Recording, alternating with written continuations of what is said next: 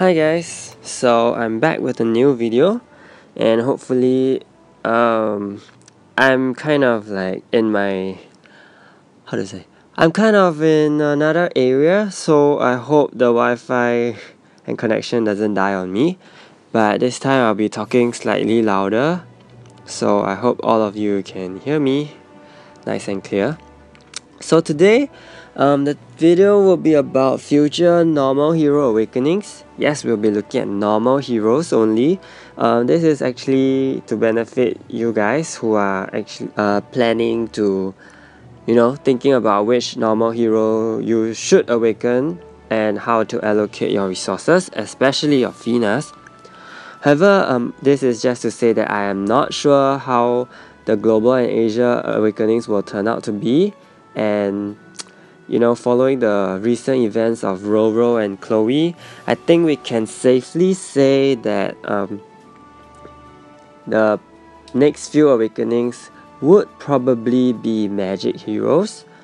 Well, I hope that will be the case, because I don't see Roro being used in Arena a lot, and this could probably be due to the lack of magic heroes, useful magic heroes to support Chloe and herself and Yeonhee. So, we'll see how that goes. And so I'm using the Korean game, and this is my Korean account. I actually joined in March when they were giving out freebies. March, when they were giving out freebies for their 3rd anniversary. So yes, here I am.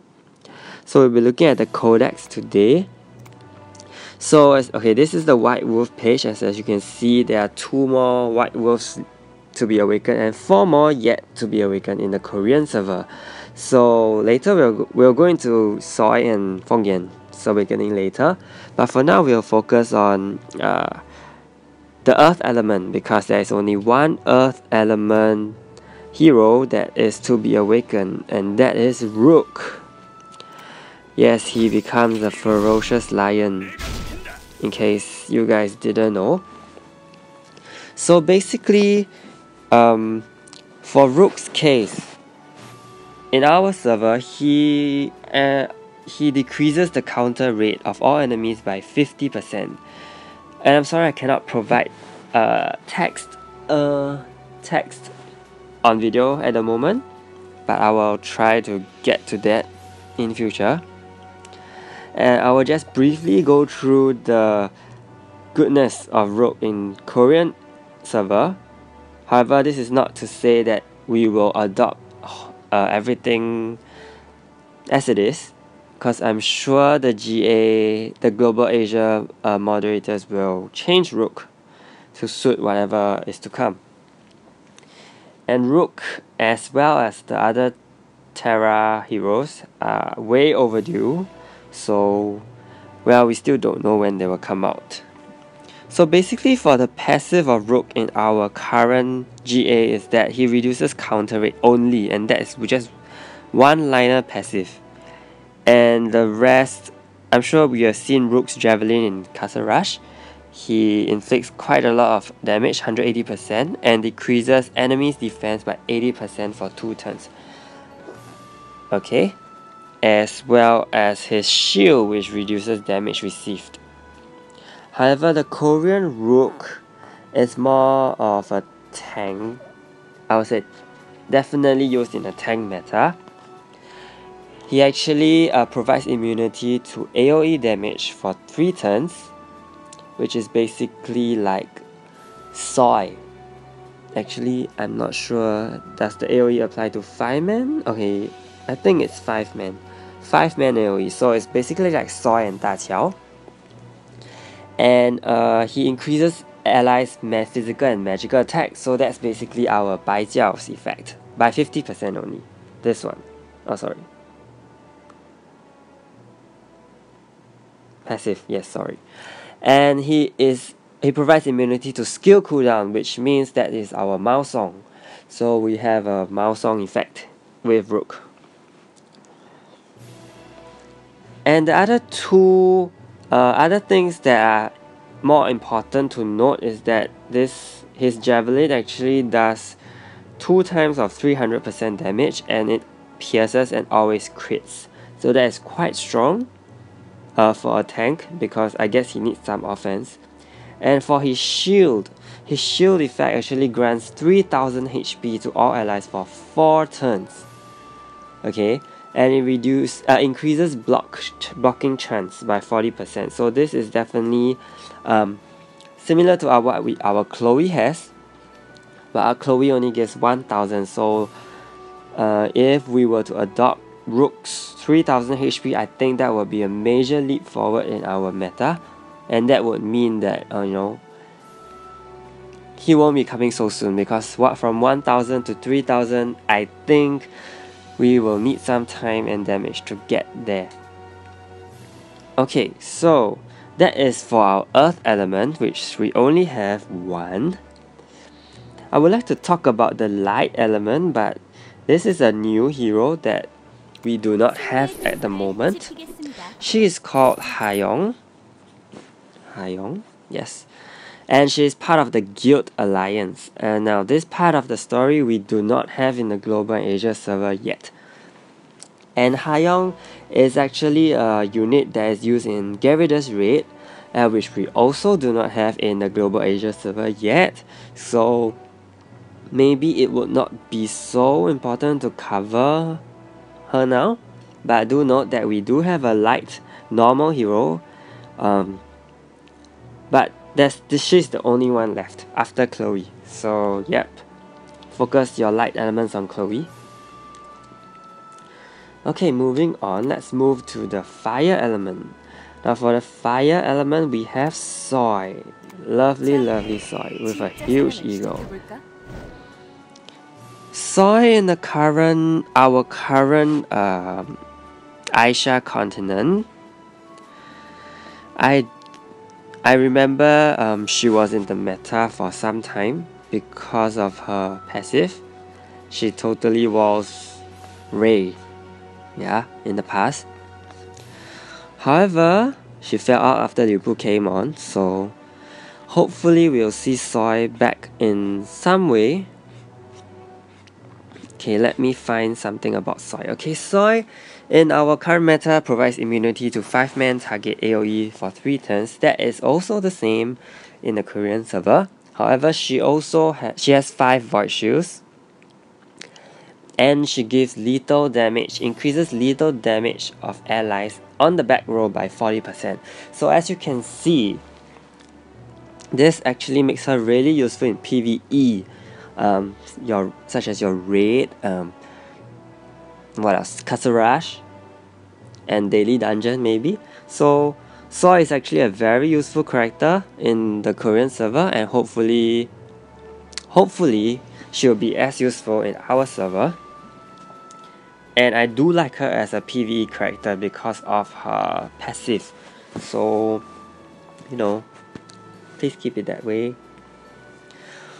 And also, she has that 1 arrow attack. Yeah, that actually currently for our Soy, she inflicts 180% damage, but in the Korean version, she inflicts 650% physical damage. That is a lot. And it pierces. And it activates lethal attacks, so it's really a lot of damage. Really good for PvE as well, because most PvE are single targets. And then we have her Eagle attack. In our current game, it only inflicts damage, but here it actually removes buffs. In Korean, it actually removes buffs and it's always critical. So, it's actually really useful, Soy, because it removes all active buffs, which means it instantly kills zombies. Kind of like, what our Daqiao has, Korean Soy basically encapsulates most of Daqiao's abilities, but buffs your team as well and inflicts huge amount of damage. And her Awakening actually resets cooldown and gives your whole team 5 void shields, which is okay, really good unit, and I hope she gets to keep much of a kit in when she comes over to our server, and I think her awakening won't be too far off because it seems like Global Asia moderators want to, finish the White Wolves up to where they are. Okay, so hopefully we'll see her maybe, I don't know, in 2 months, 1 month time. Yeah. And hopefully, I don't know, maybe she may be just a specialist for World Boss. Who knows? And that will really suck. Okay, so next, for our fire, our second and last fire hero, which is Bidam. Yes, Bidam gets an awakening. And a really good one too, if I'm not wrong.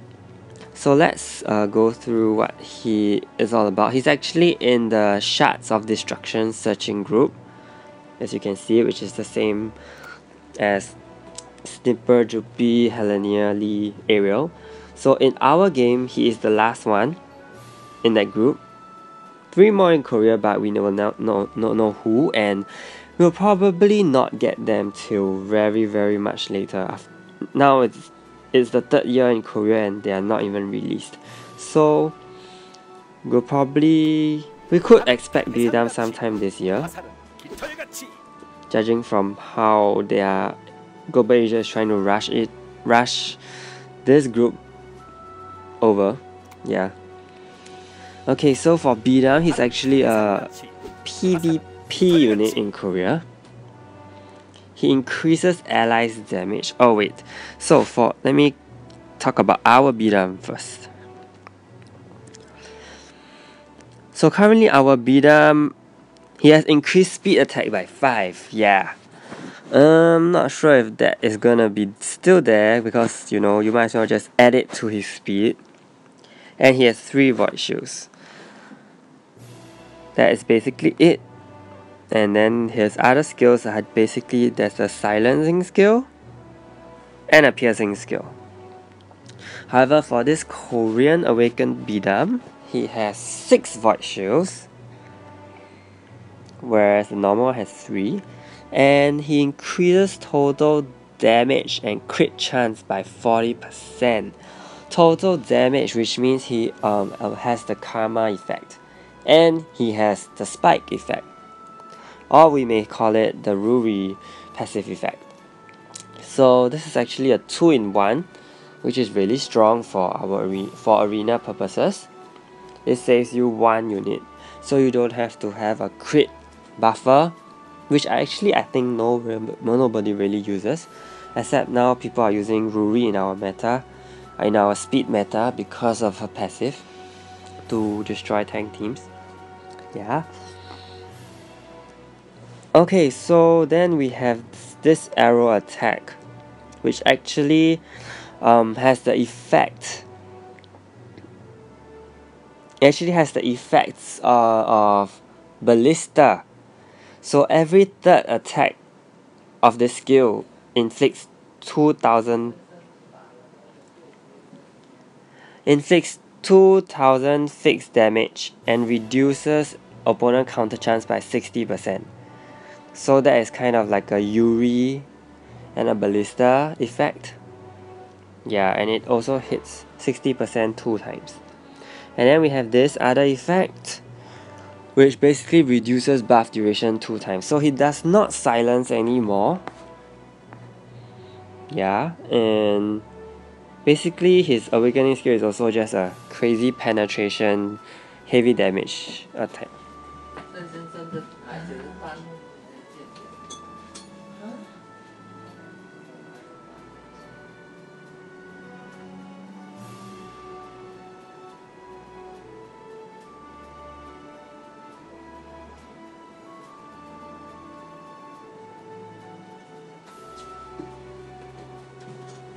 Okay, sorry about that. Had some discussion with my dad.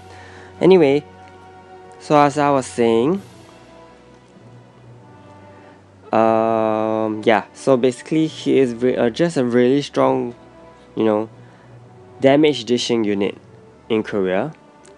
Not sure what he will become in our server as usual, considering fire, water elements, water heroes, magic heroes are, are in the hype right now. But I can say that, in future we may have fire units who counter magic heroes directly, and Bidam may just be that unit.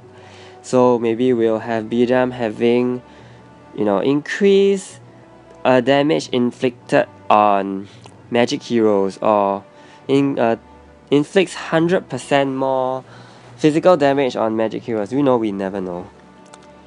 And I don't want to give NM any ideas. So yes. Okay, so now we are moving on to the dark element. Yes, I'm saving the water element for last because it is the hype. And it is something you need to listen to. So let's talk about Knox. Now everyone has been waiting for Knox to come out in our server because he changes the meta. He will change the meta considerably, I would say, because of the emphasis on death. Currently our Knox is useless as well. He's a Terra unit, right? Oh no. No, he's not a Terra unit. What am I saying? He is an Asgard unit from the World 7. And when he awakens, he'll be in the question mark category along with Karin. Still not sure their story, so it doesn't matter. Okay, so what? His passive is basically almost the same. Okay, he reduces incoming damage by 60%. Our normal Knox is 50%, Awakened Knox is 60%. And he increases allies' status ailment debuff chance by 20%, which means he increases your team's capability to inflict CC or debuff by 20%. Okay? Basically, very tuned to the death meta, death team kind of passive. And then we have others, like the first skill. Basically, he has a chance to apply death, and you know how death works. First, you cut the HP of the target by half, and then second turn, 100%. And then he has a increased cooldown skill. This skill, second skill, targets all enemies with 2 times 50%, reduce buff by 2 turns, and inflicts cooldown by 20%. 20 seconds, sorry. So as you can see, and his awakened skill also applies death debuff to all enemies. Yeah, basically it's just everyone has death kind of awakened skill. So you see that death meta is really strong because it stacks on and it kills you instantly. No matter how many... Does it hit void? I can't remember. No, it doesn't. It doesn't pierce. It doesn't go... It reduces void count if it procs, but it does not kill you if you have a void. Yeah. But it breaks through immunity, so it pierces. So death meta is actually I would say that it has a very considerable history in the career meta because of Chris's awakening, which we will get pretty soon. I think so. I'm looking at an August date, so yeah, just prepare your Chris's, guys. Okay, so Chris, and then we have Knox, and maybe Espada will come back if the magic meta is still around, because Espada will be a huge asset to the death team against a magic team. And then we have Evan, who will definitely be in the death team, and if you give Evan a CC, death CC, death CC accessory, that will be hugely beneficial for a death team. Of course, you need to give Knox his death accessory so he can just kill. Just kill! Death is crazy. Next, we have Chancellor. And according to a fellow YouTuber, K Gaming, I'm sure most of you know him, he deems Chancellor as the 8th knight. Or maybe the 9th knight after Vanessa. But anyway, yes, so Chancellor has a huge impact when he came out in Korean meta. And he is still used today.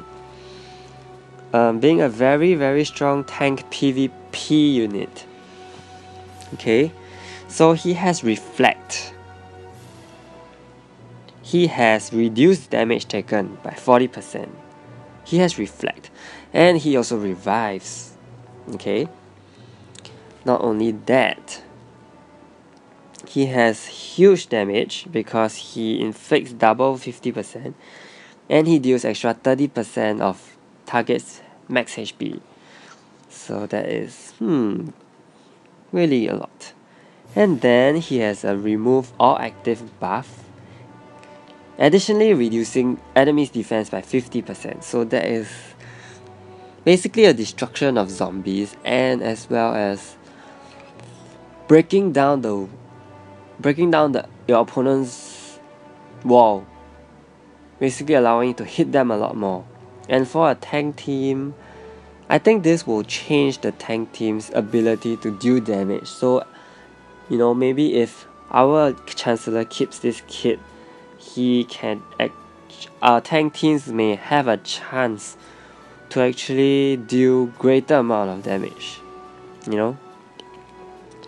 And his awakening skill does fixed damage and reduce buff by 3 turns. Reducing buff by 3 turns is huge, firstly. Targeting 3 targets with 2000% fixed damage. I would say it's alright. Alright, yeah, it's alright. But we don't really know yet. Because I think there is a unit that reduces fixed damage by a certain percent. But I'm not sure who that is. Yes, I'm not sure who that is. So yeah, what I can see Chancellor keeping would probably be his ability to remove active buffs and also reducing opponent's defense. So basically he is a support tank unit that buffs your team. That actually causes a lot of debuff for your opponent's team. Yes, while keeping himself very safe due to his Reflect, due to his Revive. So, useful unit. He looks really good, by the way, after he awakens. Okay, so next we have Nezha. Love her. Love this look. So badass. And I can't wait to awaken her, like seriously. But I think it'll be next year. Just for you to know, Nezha actually has to awaken after Yushin. So, okay, we'll talk about her story later when we go through the magic team, the magic units. So Nezha, I think she is a PvP unit sometimes when she was out, but now she can be used for PvE in Garage's Raid because her basic attack, her normal attack reduces the enemy's awakening skill bar by 10 seconds. And this is actually used in Garage's Raid because he charges his awakening skill bar. Yeah. So Nezha actually buffs your team's defense, and she continues to have her awesome Reflect passive. Now her first skill, I think I should have shown the animation when I was talking about the skill. Anyway, sorry. So basically for her Tsunami, she does shuffle the opponent and she also reduces buff timer for us, Nezha pierces with this skill, but in Korea, no, it doesn't. And then for this in Korea, it pierces and it targets the 2 enemies with highest defense.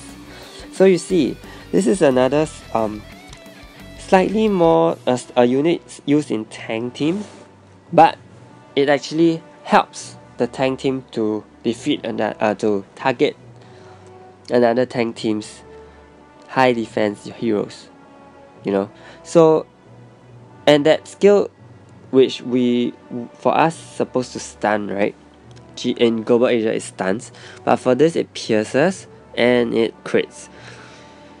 Double 170%. So that is actually very, very big damage on the 2 enemies with highest defense, which we will definitely have problem bringing down. So Nezha is here to help. So yeah, a tank support unit that has a skill that counters other tanks, other strong defense heroes. Interesting, right? Not sure how will she be in our meta, but yeah, we will be getting her that soon. And then for the last one, dark element normal hero is Aragon. And we'll definitely not be getting him soon, and he is strictly a PvE unit in Korea, so I will not be talking much about him since it's really, really far off. He just awakened maybe, I don't know, 4 months ago. Yeah. Okay, now let's move on to the most important part of the video, that is the magic. Now Sylvia and Velika are most probably going to be awakened in the next 2 to 3 weeks. So if there's anything you want to take away from this video, it is from this part onwards. Okay? Now for Sylvia, she is the game's first magic zombie. And yes, I've been wanting a magic zombie since Giparang, but I realized there's been no such thing, so Sylvia is the first magic zombie. She increases all enemies' damage taken by 50%, and that is what our awakened Ruri has currently. Okay? And that is so she may have the potential to be the Ruri in the magic team. Okay? She may have the potential. Next, in her passive, she actually increases her magic attack depending on the percentage of her HP that is lost. Yes, so that is an interesting passive which none of our Global Asia units have at the moment. So I'm not sure how this affects with her zombie. Maybe in her zombie mode she'll have insane amount of magic attack, given that it's technically 0 HP, right? So yeah, we'll see. Okay, so for our enemy, for our Sylvia currently, she's being used as a PvE hero because of her skill that decreases enemy damage by 80%, and then another skill which decreases enemy defense by 50%. Now these are both Rachel's Phoenix skill, so she is actually the people call her the poor man's Rachel. Okay, but in Korea, I believe she was actually used in Arena. Do correct me if I'm wrong, because I'm really not sure with Korea Arena history. So her first skill, this skill, it inflicts double 140% magic damage, always crits and pierces. So this is heavy damage. And then for this one, it decreases enemies' total damage by 50%. That's what normal decrease total damage of enemy by 50% and reduce buff by 2 turns. Reduce enemies' total damage by 50%. So that basically can stack with Roro. Okay, can stack with Roro. Roro reduces piercing damage by 40%. So if we have a Sylvia that reduces total damage by 50%, now that is going to be really huge for our magic team, because with Chloe, with Roro and Sylvia, we can have a very strong and hard to take down magic meta coming soon, if she keeps this, of course. And very lastly, her awakening skill. Great animation. She targets 4 enemies with 400% magic damage. And what? Oh, depending on how many enemies have fallen, it inflicts 50% more to the remaining heroes. And okay, this part. In Korea, she actually poisons for 600% damage. Now, doesn't that sound familiar? Yes, that is actually Roro's current skill. So I don't think she will definitely not be keeping this. So I think Awakened Sylvia will have an entirely different awakening skill. Nonetheless, the only thing I hope she keeps is her zombie state, and I hope she's a PvP unit, because we really need some PvP units that support magic heroes. Probably either reduce damage taken for magic heroes, or for increased defense of magic heroes, something like that. Yeah, and I do foresee that the next few, if there are magic heroes awakening, probably Velika and Sylvia, they will probably have effects that buff magic heroes specifically. Okay, so Velika, yay! Velika is a very famous unit since the early days, and we know that she's used in raid, reducing magic damage by 50%, and she has 2 AoE, which are pretty weak. However, in Korea server, Velika is incredibly useful. Yeah, she keeps her reduction in magic damage. She reduces enemies' She reduces enemies' magical damage by 40%. Okay, she reduces incoming magic damage by 50%. Okay, I'm not sure about this translation. I don't know why it sounds so repeated, but it feels like it's a 90% reduction in magic damage. I'm not very sure. Okay, but in any case, she increases allies' awakening gauge rate, fill up rate. Useful, very useful in PvE especially.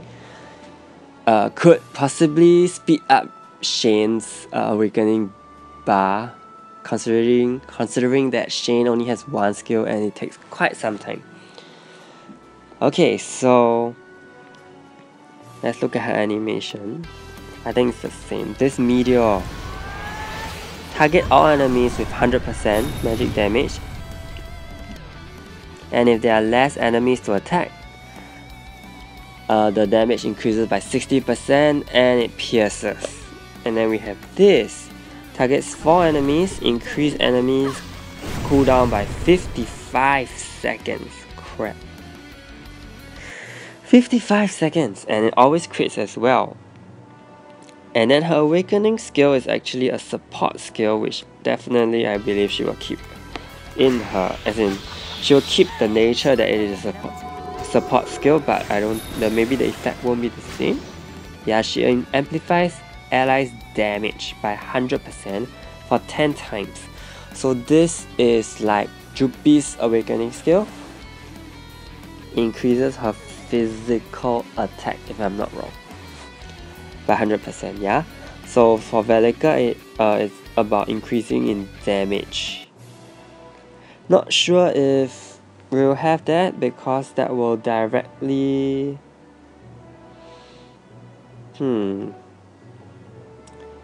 Okay, we may have that. So as to reduce the need to use our Lena's first skill. But you know, we never know.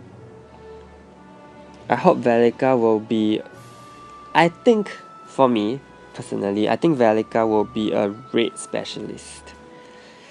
Yeah, somehow I think she will continue doing her raid job. Because Lena is not meant to be in raid, but Lena can be used in raid, okay? Yeah, so I think Velika will take on that raid specialist when she is released. Okay, next. We have Feng Yan, and Feng Yan will come after Soy. Do note, Feng Yan will come after Soy. Because his awakening has to do with Soy's awakening. Because of his love for her or something like that. So Feng Yan's first skill, let's see. So this is his first skill. Similar animation, I guess. Okay, sorry. He's passive.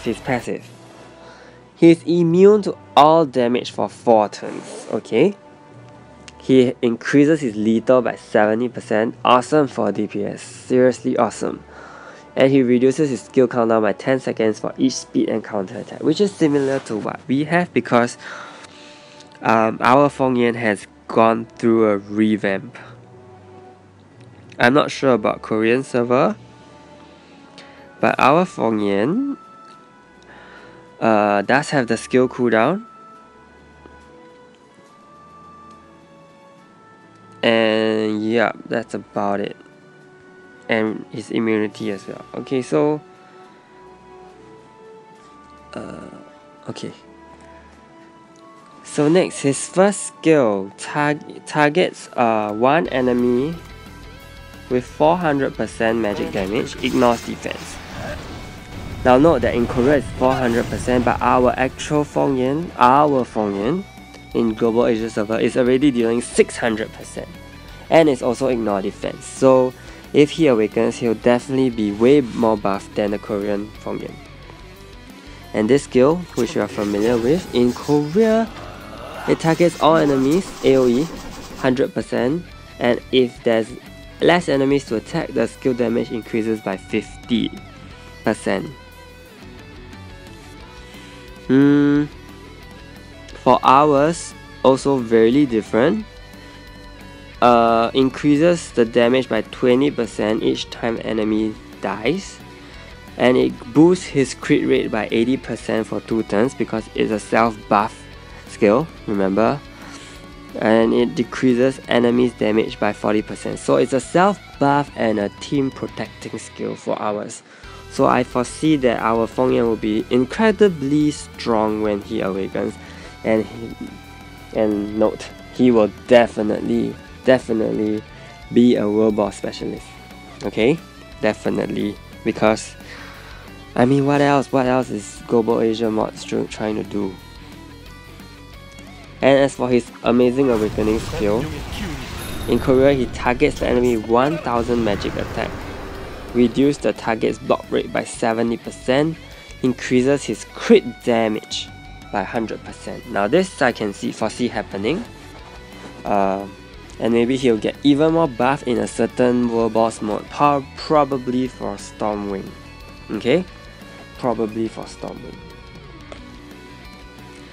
Okay, so we have 3 more heroes to cover and we're done. I'm sorry if this video is taking much longer than expected. I'm trying my best to, you know, cover as much as I can and show you guys that there are certain things that you need to focus on. Yeah, so this is Sebastian, a new unit which we do not have as well. He's supposedly Velika's husband. Yes. He is a DPS. He only has 1 skill. This skill. And this 1 skill targets all enemies with 50% magic damage. And depending on the number of enemies down, 150% is more, 150% more is inflicted. Okay, his awakening skill targets 3 enemies with 400% magic and increases his lethal by 80% for 6 turns. So definitely, I would say definitely a skill catered for a DPS, because his passive actually, he is meant to be a castle rush specialist in Korea. So I don't think he will be that castle rush specialist in Korea. I think he will be, however, a Numo Wang or that Crown Prince specialist in future. Okay, so I say again, I think he will be a Numo Wang or that Crown Prince specialist in future, because GA Global Asia moderators want to diversify the DPS units, so we'll probably have a DPS for each world boss eventually. Moving on, we have Yushin, however you pronounce it. He is a corrupted sage. Sadly, he looks awesome though. So his animations are totally changed, and he has 5 void shields. He increases magic attack by 60%, so it basically has a rune effect. Okay, he is a rune effect, and he grants immunity to reflect damage. This skill targets 4 enemies with 2 times 100% and reduce buff by 2 turns. And then there's this one, targets 3 enemies with 2 times 100% as well, and he has high chance to shock. I think it's electrify, high chance to electrify and pierce. So he finally has a CC that he deserves. And then he has this awakening skill, always crits in all defense, targets all enemy with 2 times 120%. Definitely a nuker kind of damage dishing kind of awakening skill, which is very much welcome. Okay, so this is Yushin, beautiful hero. Definitely gonna awaken him when he comes out. Lastly, we have the last DPS, the final DPS of Korean server at the moment.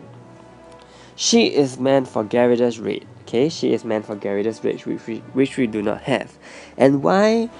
Looking at her skill, you'll realize why I earlier mentioned about Bidam having a specific increase in damage towards a certain type of hero, because her passive says increase damage to fire physical enemies by 50%, because Gyarados is a physical type of enemy. So definitely, her passive increases her lethal by 50%, and her passive has a skill cooldown by 10 seconds for every basic attack. Okay, so we have a Feng Yan thing going on as well. So definitely, again, the increase in lethal is definitely a DPS worthy character. So this skill targets 1 enemy with 600% magic and always crits. Word. Definitely DPS. Next, targets 1 enemy with 500% and she heals herself by 20% of the damage dealt. What DPS does that? Okay. And lastly, inflicts 1000% magic damage, increased counter chance by 60%. And this skill always crits as well. So you see, a very well built DPS. Everything is covered for you. Okay. Crit is covered for you. Lethal chance is covered for you. You just need to boost a little bit more lethal for her. So again, she will not be coming out so soon in our server, so you don't have to worry about her, but I think she could still be a DPS for Gyarados raid when we get it. Or we never know if Sebastian will become the specialist for Gyarados raid. But all these we really don't know. But we'll see. If Gyarados raid is really launched in Global Asia, I believe they will release a hero along with that mode, or maybe 1 to 2 weeks after that mode, for you to awaken that hero, you know, because they want you to awaken that hero. Okay, so I think that will be all. So bottom line is there will be 4 heroes. There will be 4 heroes that you will want to take note of. Sylvia. Okay, Sylvia. Oh dear. Okay.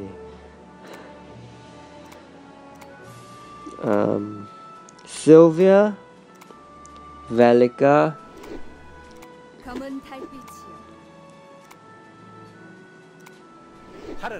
Oh, sorry. Soy. Okay, Sylvia, Velika, Soy. And the Terra trio, which is Rook,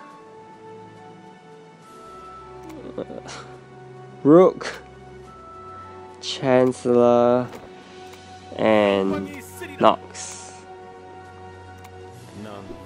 You could also think about Bidam. Okay, so there are 7 heroes which I foresee will be coming out within the year, within the next 3 months, 3 to 4 months. Okay, that will be Sylvia, Velika for magic, Soy Bidam for fire, Rook for earth, Knox and Chancellor for dark. I will leave a link in the description for you to check the list, so don't worry. It's on a Reddit thread. So that will be all for this video. I hope it helps you a lot. See ya!